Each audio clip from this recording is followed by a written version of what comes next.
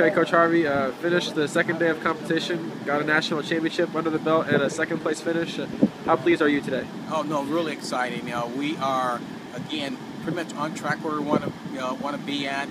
Julie was just awesome today to have her come in and take second place in the disc, and it's one of those things. She reminded me. It's funny because when we redshirted last year, she said, God, let me redshirt and promise when I come back, I'm going to be an All-American in 2 events. And she came through with that. It was just incredible to watch her do what she did today. I was disappointed for Bailey Gibson and Alyssa Haslin because they train so hard. They're extremely talented young ladies, but just wasn't able to get that thing done. And I spoke to them and I told Bailey she really needs to take this thing to heart and need to come back with a vengeance and really get it done.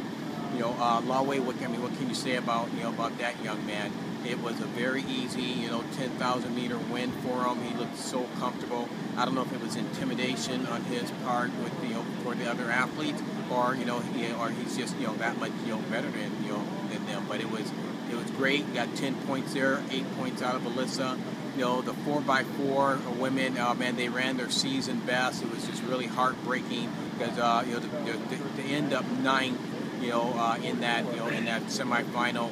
I'd almost rather be 24th, to be that close. But what we did get out of that was Shapri going back and starting to run the way that she's capable of running, and then Georgia Emmeline, coming in and running the fastest split of the day out of anybody out there, 50.3 or actually 50.4, officially by the finish links crew.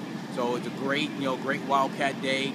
We're moving ahead where we need to be at, and we're in prime position to continue our fight for one of those 4 trophies. So great day, and bear down.